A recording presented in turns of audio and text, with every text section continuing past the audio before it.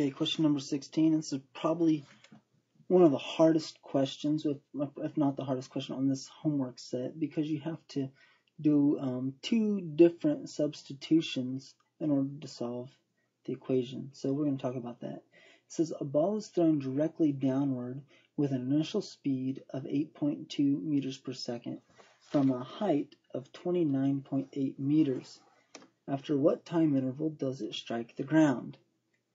So what we've been given is we've been given the initial velocity, and it says it was thrown downward, so it's going to be a negative initial velocity of 8.2 meters per second.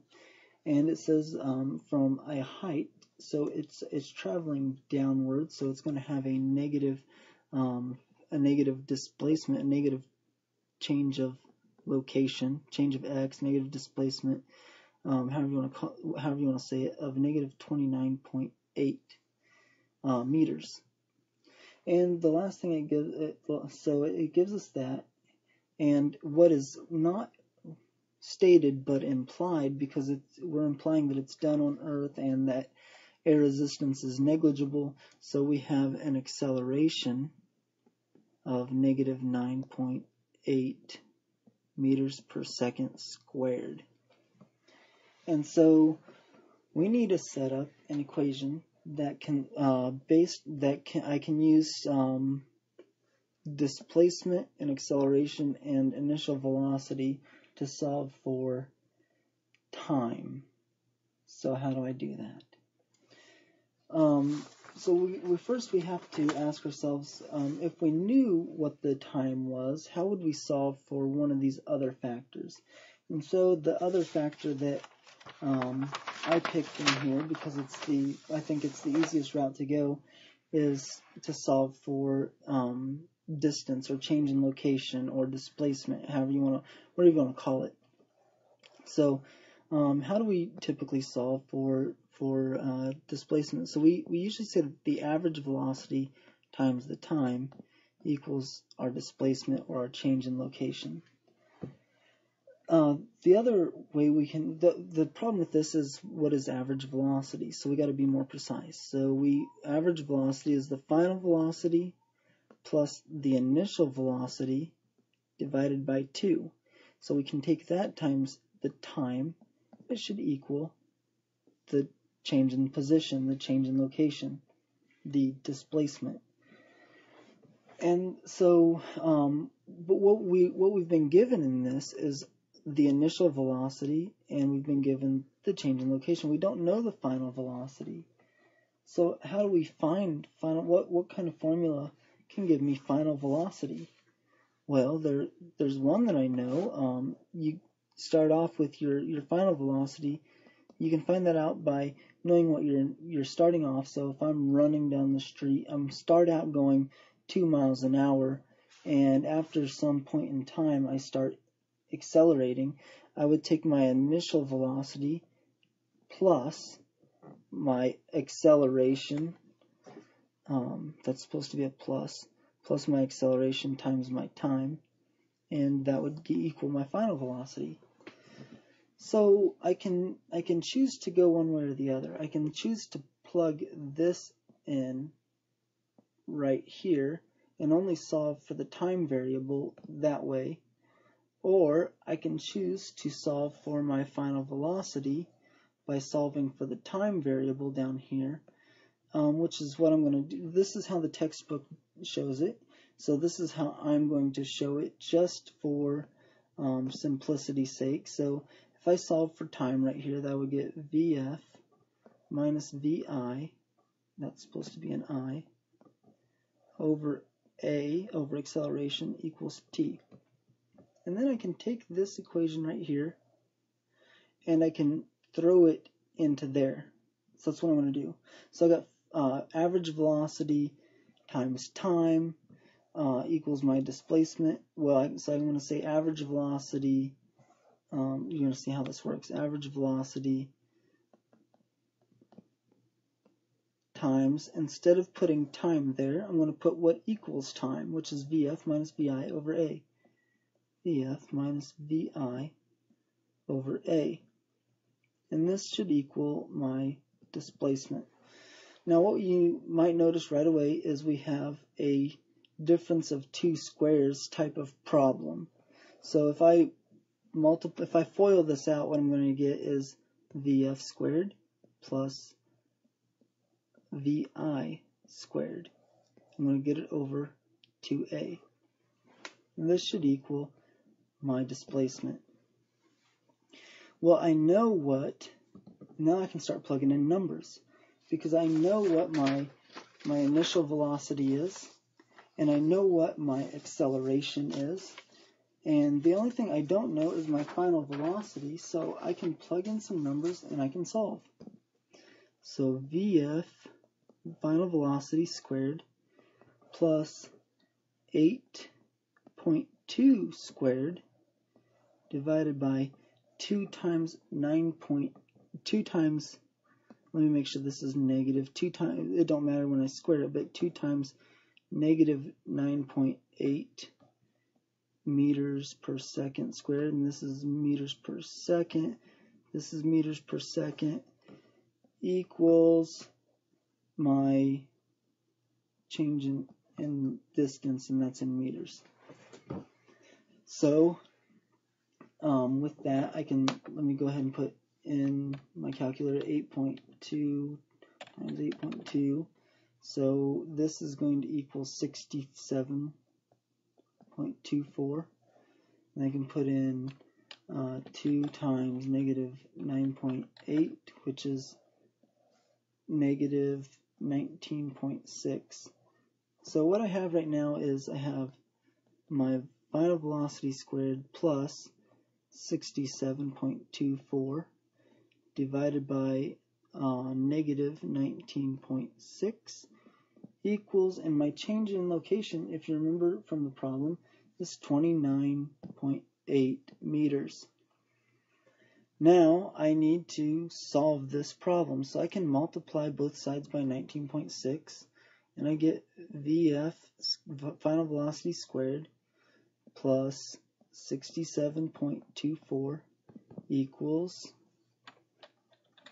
and by the way, this is a negative 29.8, so just so we keep our accounting right.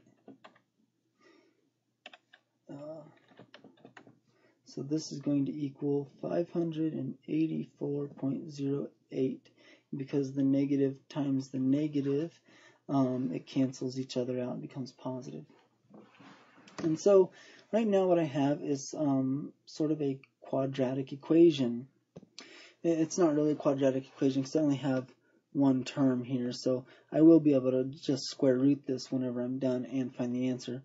But VF squared equals, and I subtract 67 from both sides, 67.24, and I get 516.84. And actually right now I'm just realizing that I did make one mistake in my foiling. This is going to be a negative right here, so these two are, this is going to, VI times VF positive is going to cancel out with VF times VI negative.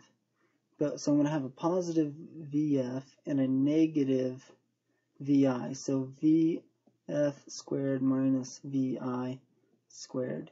So I've got to come back here and change this to a negative. And so it's not going to be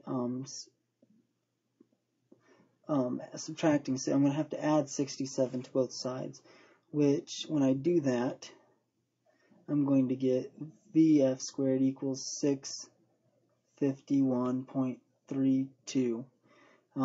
So anyhow, just be careful when you go through these steps. Make sure you think about it. I didn't catch it until it just occurred to me as I'm going through this to go and change that. So essentially you can take the square root of both sides and you can find your final velocity, which is going to be 25.52 meters per second.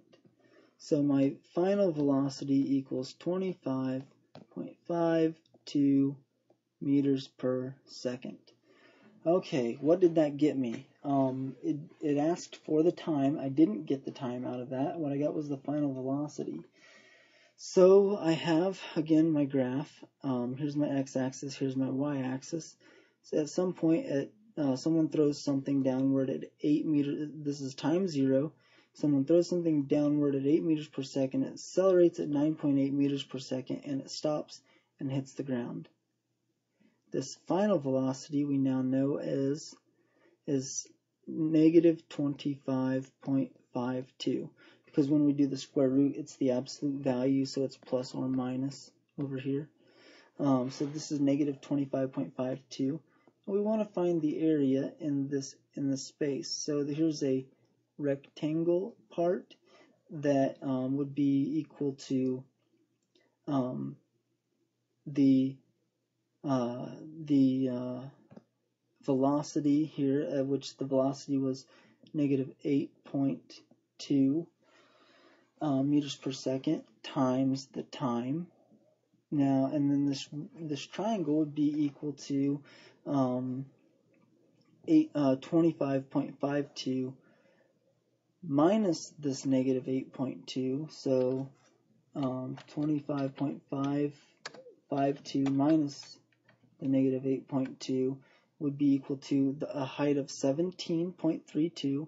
So 17.32 negative times the times 1/2 of the time. So base times height divided by 2.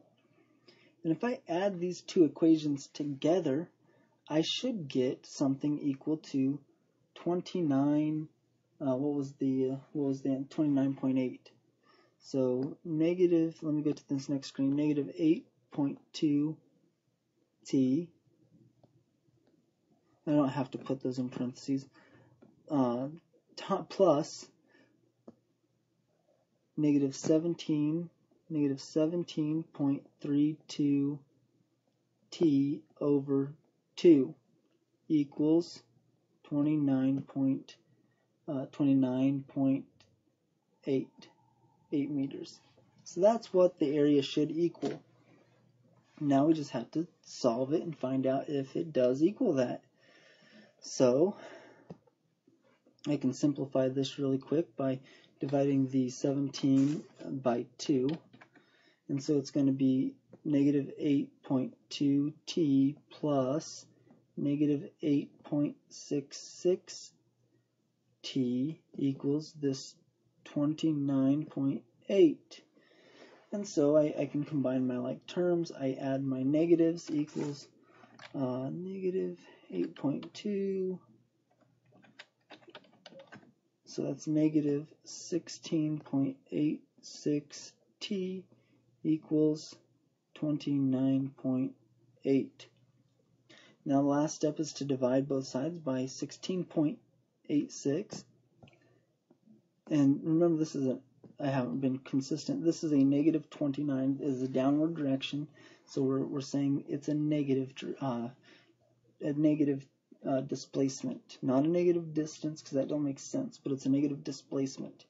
So t equals negative 29.8 divided by negative 16.86, and that equals 1.77 seconds. And that is your answer. It took 1.77 seconds to get there. It reached a maximum velocity of 25 meters per second. It accelerated at 9.8 meters per second downward. It took less than 2 seconds to make almost 30 meters.